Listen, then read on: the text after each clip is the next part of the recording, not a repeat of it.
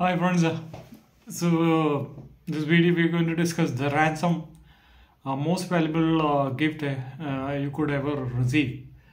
Why it's like that, right?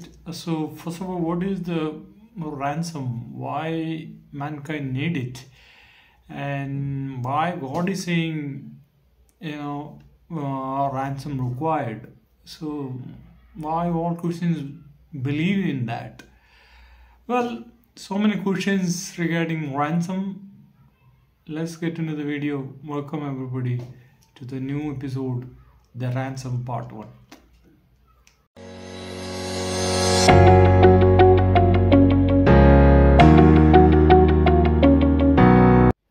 Friends, in this video we will try to understand the answer of 13 questions related to ransom.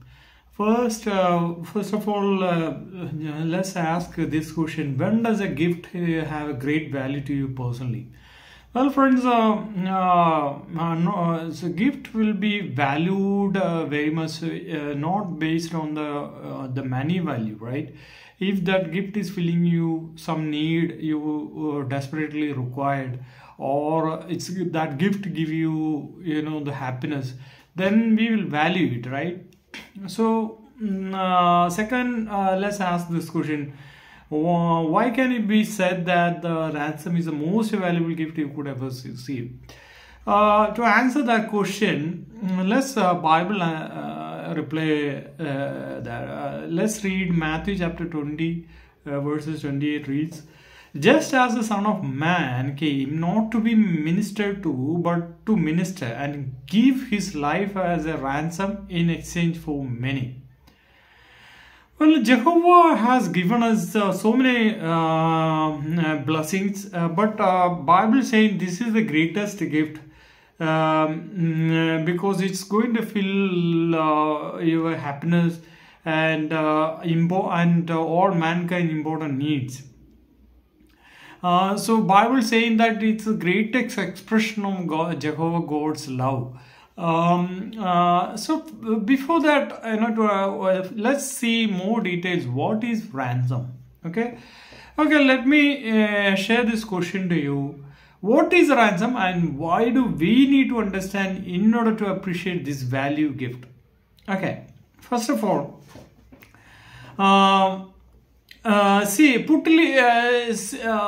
put simply, we can say that ransom is Jehovah's means to deliver or save humankind from sin and death. Okay, simple.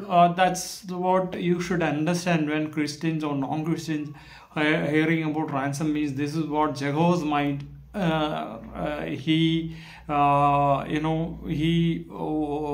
shared this meaning throughout the Bible.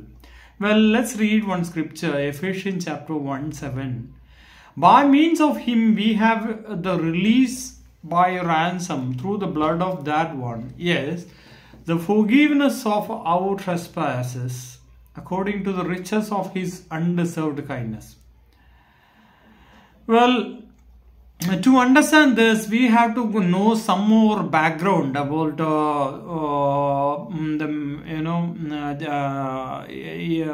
start of Adam and Eve, right? Okay, for that, let's see some more details. When God created Adam, God Jehovah gave him perfect life. It means he will not die, he will not fall sick.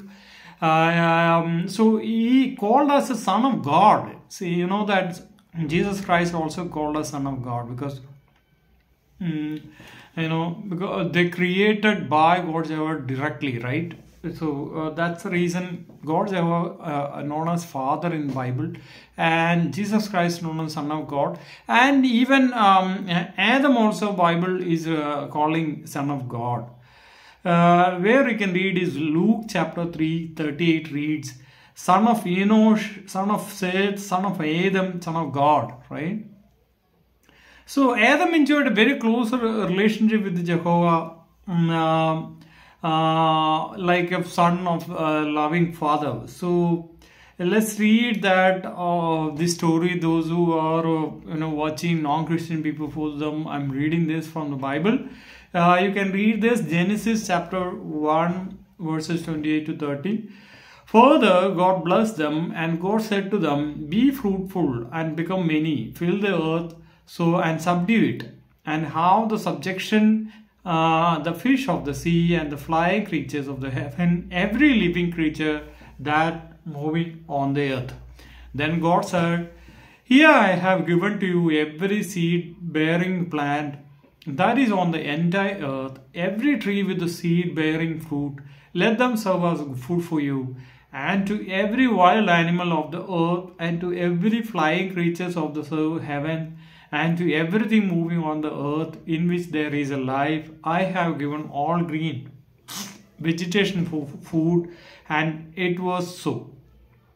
Okay, let's read chapter 2, 16 and 17. Jehovah God also gave this command to the man, "From every tree the garden of you may eat to satisfaction, but as for the tree of the knowledge of good and bad, you must not eat from it. From the day you eat from it, you will certainly die." Okay, I hope you enjoyed the scripture. Well, here God Jehovah blessed him with a great life, eternal life, and he provided a beautiful garden, enough food, only and satisfying work. Actually, what was his Adam and Eve work is extend that garden to whole earth. That was his work actually. So through which they were not bored and they were really blessed. Okay. Let's see, Bible saying that Adam and Eve, Adam made in God's image. What do you mean by God's image, right? Okay, see, you know that God Jehovah is invisible spirit, right? So first of all, where you can read, God Jehovah created Adam in God's image. Let's read Genesis chapter 1:27. "And God went on to create the man in his image. In God's image he created him. Male and female he created them." Okay. Now we have to understand what is God's image then. But Bible saying God Jehovah is an invisible spirit. So there is no particular image for him, right? Then what does that mean? Okay, where you can read God Jehovah is a spirit, invisible spirit. Okay, John chapter 4:24 reads, "God is a spirit, and those who worship him must worship with the spirit and truth." Well, so Jehovah does not have a body of the flesh and blood. So image here are talking about God's quality like love, wisdom, justice, power, right? All these qualities he inserted to his son Adam also. Instead of making him as a robot, Adam was able to make his own decisions, choosing between right and wrong, right? If he had chosen to obey God, he would have lived forever in paradise earth, friends. Okay, now in your mind one more question may arise.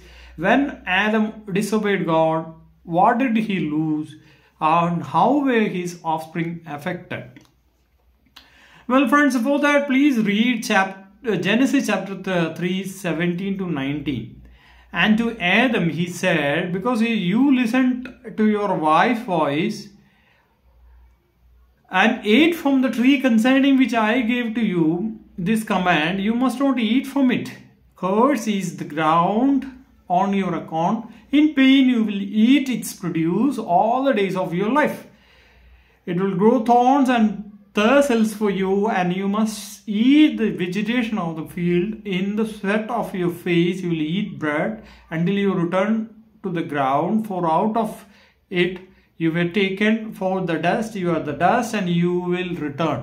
So here only God Jehovah cursing them because of their disobedience. Here only he is saying you will die, right? Well, so Bible also saying through one man sin entered into the world, and the death through sins. Also death spread to all men because of they all had sin. See, second question, why his children also suffered? So, Romans chapter 5 told reads, that is why just through one man sin entered into the world, death through sin, so the death spread to all men because they had all sinned. So, death reason Bible saying sin, right? Okay, Romans chapter 7:14 also reads, for we know that the law is spiritual, but I am fleshly, sold under sin. So all are sinners, so all inherited death from Adam. That's why we all are friends. The Bible saying you and me dying. Okay. So this curse will continue for the mankind. We can also live like angels forever. Enjoy the close relationship with the Heavenly Father. Let's see. So the ransom basically involved two things. What that? See, first of all, the ransom means, normally, yes, it's like a price paid to release of a prisoner, right? Of war, right? In that time we used to use this word ransom. The second thing is like if a person causes an accident, for example, I'm saying, he would have to pay an amount that fully corresponds to, equals to the value of what was damaged, right? So two things. One is as a, release a person as a price.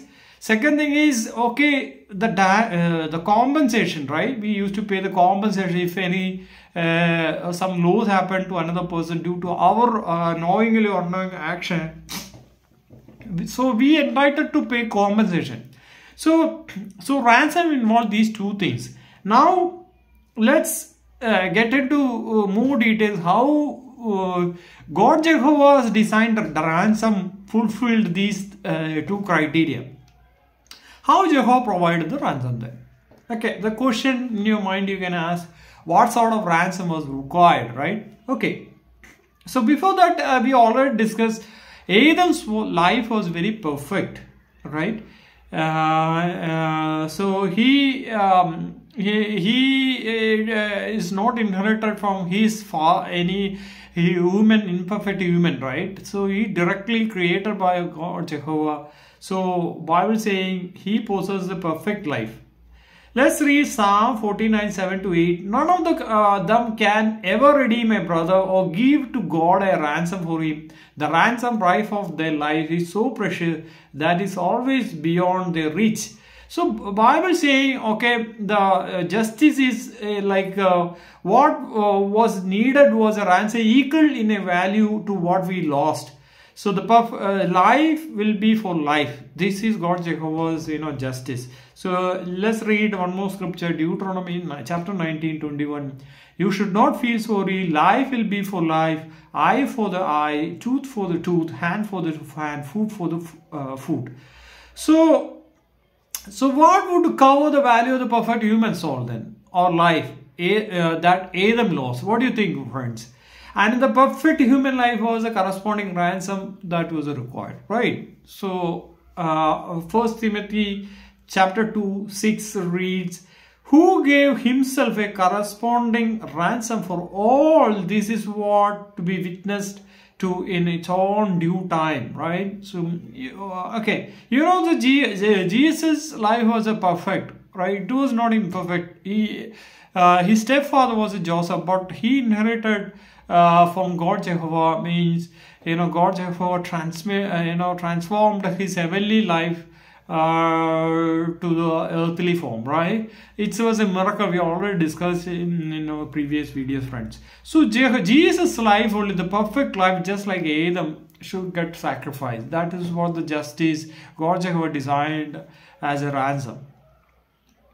Okay, now in your mind, okay, how did Jehovah provide the ransom? Okay, just read 1 John 4:9-10. By this the love of God was revealed in our case, that God sent his only begotten Son into the world so that we might gain life through him.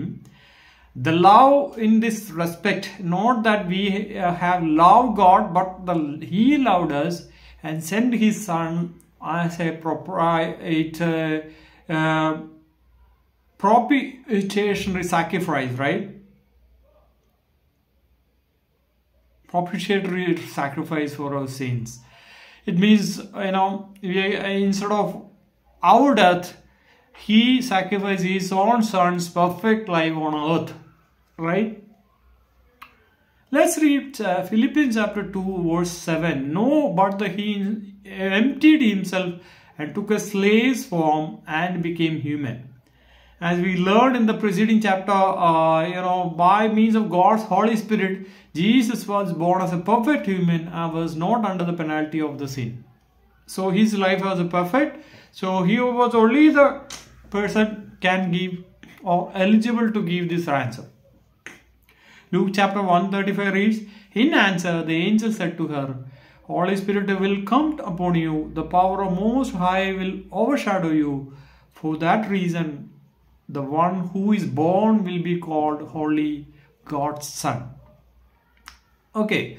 Now you understood how did Jehovah provide the ransom. Now you understood his arrangement, don't you? Friends, now in your mind there will be one question. How can one person can save millions, right? But what here happened also, one Adam's sin only his offspring suffered, right? The perfect life he lost it due to his disobedience, but by sacrificing, giving up his perfect life in flawless obedience to God, Jesus paid the price for Adam's sin. Jesus thus brought hope to Adam's offspring, friends. Let's read 1 Corinthians 15:45. So it is written, the first man Adam became a living person, the last Adam became a life-giving spirit. So he took Adam's place, who Jesus Christ, and he sacrificed his perfect life instead of as a ransom for the Adams who he lose his perfect life, and through which the offspring also can get benefit and get rid of the curse from Heavenly Father. Okay, Romans chapter 5:19 reads, for just as through the disobedience of one man many were made sinners, so also through the disobedience or obedience of the one person many will be made righteous. 1 Corinthians 15:21-22 reads, for since death came through a man, resurrection of dead also came through a man. For just as in Adam all are dying, so also in the Christ all will be made alive. So hope you got the answer. Let's move to the next question. What was proved by Jesus' suffering? Okay, now Jesus' death was very painful. Romans tortured him and killed, right? So, what was proved? So, why that was required? Well, so he endured his, painful death, right? He was whipped and nailed to the torture stake, suffering and agonizing death. But in Jehovah has any human servants who would remain faithful under trial. Well, he answered that the Satan's challenge, right? Satan said that humans will not stand if they are under trial. But Jesus proved that no, humans can love Heavenly Father and follow His commandments and can be faithful. Jesus proved that through His painful death. So that is also one reason, one of the Satan's raised this question, centuries back to in heaven. That we will discuss in future episodes. What is that issue and what Satan claimed, right? From the beginning also he claimed false claims he raised. Well, after that also he raised some false claims against the mankind. Before that he claimed against false claims against God Jehovah in Eden. Well, after some time he raised a false claim about the mankind in heaven. That we'll see later. But just read John chapter 91. Pilate then took Jesus and scourged him, right? 16:18 reads, then he handed him over to them to be executed on the stake. So they took charges of Jesus, bearing the torture stake for himself. He went out so-called skull place, which is called Golgotha in Hebrew, where they nailed him to the stake alongside two other men, one man each side, with Jesus in the middle. Okay. And 30, John chapter 19:30 reads, when he had received the sour wine, Jesus said, it has been accomplished, and bowing his head, he gave up his spirit. Okay. Proverbs 27:11 say, be wise, my son, and make my heart rejoice, so that I can make reply to him who taunts me. Okay, so this is a issue between God Jehovah and Satan the devil. So as I said, we will discuss this topic later in detail. Okay, now let's see how was the ransom paid. Well, on 14th day, the Jewish month Nisan, in 33 CE, God allowed his perfect and sinless son to be executed. Jesus the sacrificed his perfect human life once for all time. Hebrew 10:10 reads, by this will we have been sacrificed through the offering of the body of Jesus Christ once for all time.